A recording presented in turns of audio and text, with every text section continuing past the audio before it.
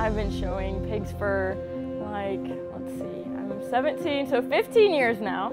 Been showing since I was 2 years old.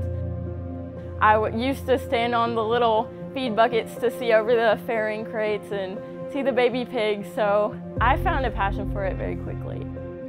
I'm a show pig producer. I've got children that have grown up in the show program. We run about 20 show pig sows. I've had a couple of boars through the years. The pork industry has given me a foundation to build my passions on for my future in the pork industry.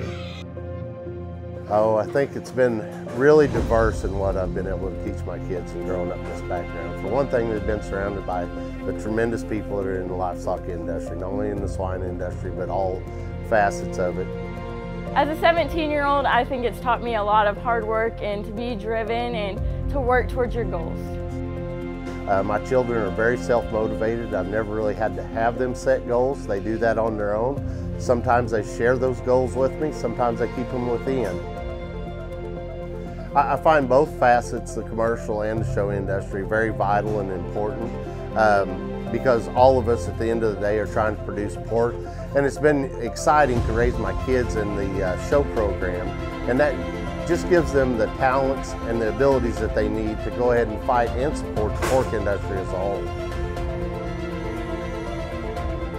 The future of pig farming is really important to me because I want to do this someday. I want to be able to raise my own show pigs and be successful at it.